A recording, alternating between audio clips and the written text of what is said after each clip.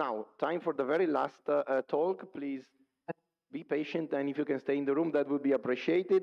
This is a talk titled Corporate Editing and its Impact on Network Navigability within OpenStreetMap, from 3 authors from Canada, Corey Dickinson, Jugal Patel, and Dipto Sarkar. And this is about corporate editing that I think is a very, very interesting topic in OSM. Hi there, I'm Corey Dickinson. I'm presenting on research I performed with my colleagues Jugal Patel and Dipto Sarkar. We looked at corporate editing and its impact on network navigability within OSM. So a little background before I get into it. We looked at the overlap of 2 trends, looking at navigability as a metric within OSM and at corporate editing within OSM. Navigability is a very interesting metric because it can be measured intrinsically. All you need is routing models and looking at how suitable a network is for being used in navigation. A network is only as good as its real-world application, and OSM is of course no different. It's really important that a network be able to be used by GPSs or autonomous vehicles, things like that, and looking at navigability really helps us measure that. Corporate editing is a relatively new phenomenon within OSM. Our colleague, Dr. Sarkar, first got us interested in this. But since 2015 or 2016, paid teams of editors have become a big feature within the OSM landscape. These are working for big companies like Facebook, Microsoft, Apple, et cetera, and they're mapping for a lot of different reasons. There was some controversy among some people within the community at various points about this, but now it's become a very complex phenomenon that has become a really integral part of the OSM landscape at this point. But it's a really interesting thing to research because it's sort of at the forefront. So just to summarize, our research question is, how has corporate editing affected navigability of the network? So we wanted to look at areas where there's corporate editing and see if navigation has been affected there.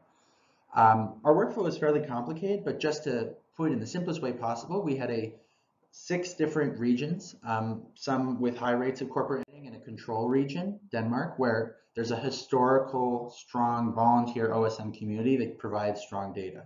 So by comparing these 2, we wanted to look if the navigability rate or the navigability of the network as a whole is different in these different locations, especially as corporate editing becomes more of a phenomenon during the time span we were looking at.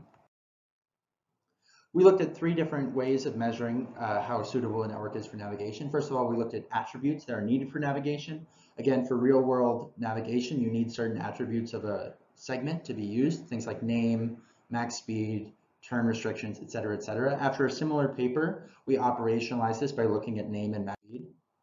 We also looked at origin-destination matrices efficiency ratios. An origin-destination matrix is a matrix spread out over a network. It calculates the in-network cost between point A and point B of the matrix. By looking at the ratio between the Euclidean distance between those points and the in-network navigated distance, you can calculate how efficient it is. And the change of that over time indicates that the network is becoming more robust, more navigable, more of higher quality. So a change in this is a measurement of increased efficiency and increased navigability. Lastly, we looked at topological islands, which are islands of a network that are not interconnected in with the rest of the network. Obviously, this means that you cannot navigate into these sections. We did look at different types of topological islands. We found that a lot of them were pedestrian, but some of them aren't. Some of them are cul-de-sacs, driveways, parking lots, and these are obviously actually a part of the real-world navigation network. So it's really important to understand topological island patterns to understand navigability. In terms of our results, we found something fairly unsurprising. As a common saying in OSM, quality increases over time, and we found that navigability is increasing over time across pretty much everywhere we look, right? Across all of our metrics, all of our measurements, things are increasing. So the interesting thing here is not that finding, it's that there is a difference, a statistically significant difference between the pattern in Denmark, our control region with relatively little corporate editing, and in our other areas. The other areas show a lot of volatility. Where corporate editing is happening, the rate of increase of quality of navigability metrics is happening faster than in Denmark. They're a lot more volatile. Things get edited faster. There's more segment happening. The ODM ratios are becoming more efficient. You see the same trend in topological islands. Denmark is very flat. There's very few topological islands, but over time, the other ones reduce the number of topological islands, meaning that they're becoming more navigable. Same thing in segment length. The segment lengths are getting shorter in the other ones, whereas Denmark's are fairly stable, indicating that the network is remaining pretty much the same. So what's our takeaway from all of this? Again, unsurprisingly, the quality of the network is improving. It's becoming more navigable. But interestingly, in corporate areas, this is happening faster. The presence of corporate editing in certain regions seems to correlate, at least, with them becoming more navigable at a faster rate than in Denmark. They're not necessarily more navigable places than Denmark. Denmark's network is already very robust, but we did find that they're changing faster than Denmark is, which is an interesting finding.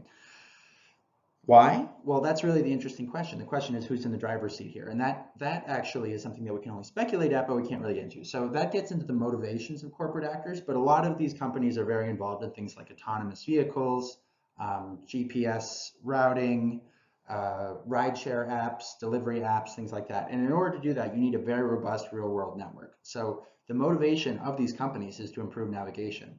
One thing we would like to understand is if this improved navigability is coming at a cost of other things. If non-corporate editors are more focused on different types of mapping that would be less focused on navigability, more focused on other attributes of the map. One thing to keep in mind again is that corporate editors are not monolithic. They're different sized teams, different payment structures, all sorts of different things. Many corporate actors are very involved in the community in other ways, so there's a lot of blending back and forth between whether or not someone is a corporate contributor or not. So it's very hard to generalize about this, and we can only really speculate. But this speculation, of course, leads into future research ideas. We are also working on looking at a large meta-analysis of navigability metrics. As I said, we have found that there is a statistical significance between our control group and the others in terms of these metrics. We have looked at correlation patterns. You can see a sample of one here. Things like different types of editing groups and their demographics. We're also interested in moving away from this regional binning because this is just a preliminary study and looking at segments, the trends in segments that exist for all years.